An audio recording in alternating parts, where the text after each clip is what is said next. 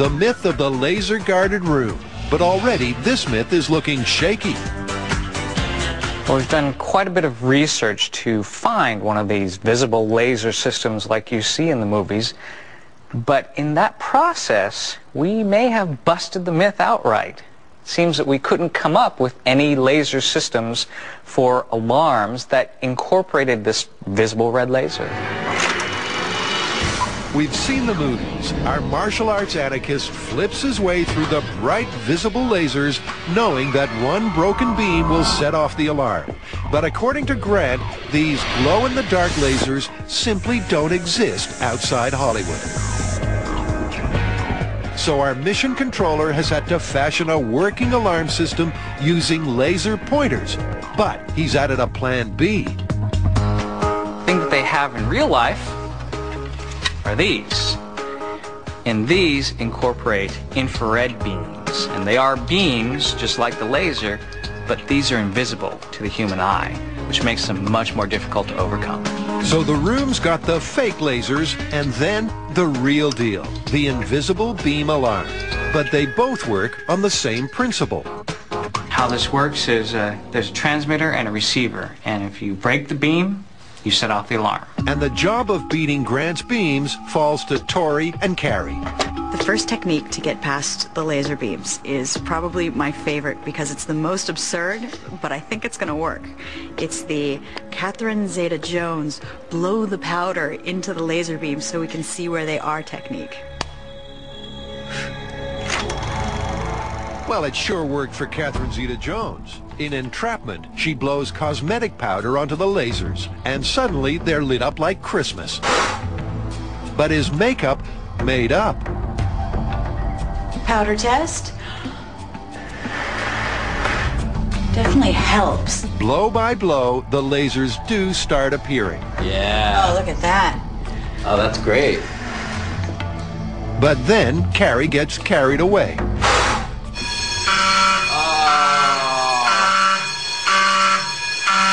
All right, let's get out of here before the cops come. She blew so much powder that the fine particles were enough to break the beam. They reset and try again. And although Carrie squeezes round some lasers, the powder is making this myth turn to dust.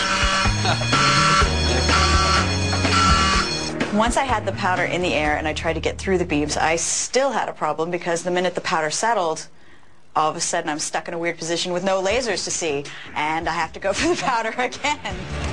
So powder is busted. But Tori wants to try something else that was also featured in Entrapment. I'm just so excited, man. I know. I just want to... Me too.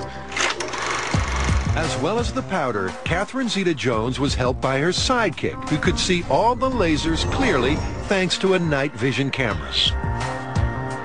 But can equipment like this really make lasers glow in the dark? Well, Tori's got some military-style night vision goggles that should be perfect to put this myth to the test. Okay. All right. Cool. Okay, you good? Yep. All right. Thanks, man. What do you think? Let's see if this works. The goggles work by infinitely intensifying the amount of light, even in a dark room like this. What does it look like? What do you see? It looks like bright sunlight's in here. It's like every hole, every window. It looks like it's a bright sunny day outside. This is sick. Thanks to the goggles, the room's aglow. But there is a drawback. I cannot see the beams though. All I can see are the points where the beams are hitting. But you can't see any of the beams, so that doesn't really help you much. No, it sure doesn't.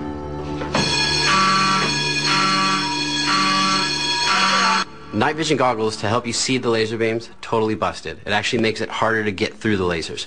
So what I have next is a device that what I'm going to do is stick a laser into the receiver, and hopefully I'll be able to break the beam of the existing laser system and not set off the alarm. It's another trick from Entrapment. By shining her own lasers into the building's laser beam receptors, Catherine Zeta-Jones bypasses the laser alarm altogether. Well, the real difficulty with this laser substitution technique is getting his beam on the correct axis to intercept the photoreceptor. If he doesn't get it exactly in there, it's not going to make a perfect match, and the alarm's going to go off. It's a delicate operation which fails miserably.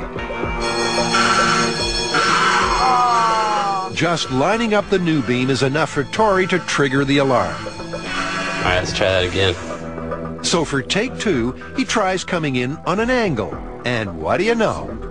I think you're doing pretty good. That looks like it's pretty centered. Cool. Now we can rob the place. Yeah, that's awesome. They've beaten the visible lasers, but been sprung by the infrared. This is why you don't see laser systems anymore, because they're easy to defeat. You see the laser, you can either get around them or introduce your own laser and disarm the system.